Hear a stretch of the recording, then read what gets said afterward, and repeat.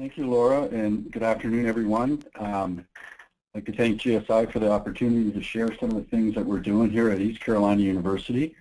So what I'm going to be talking about today is this teleaudiology program that we have been doing here for the past 4 or 5 years, and show you some of the things that's involved with that, and some of the data that we have, and some of the challenges for people that are interested in doing teleaudiology.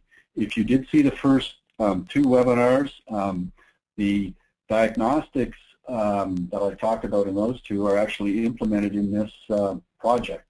So this is kind of an application of that.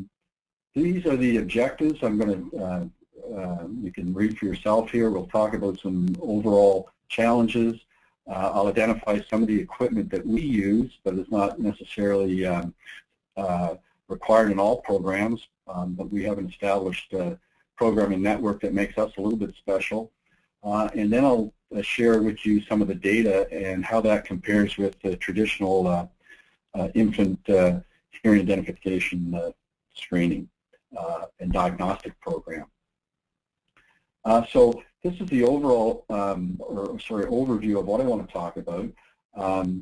Talk a little bit about what some of the terms are, and then again give you details of our project, look at our outcome data, as I said earlier, and then some of the challenges, and then we'll kind of wrap it up and leave some time, hopefully, for some questions.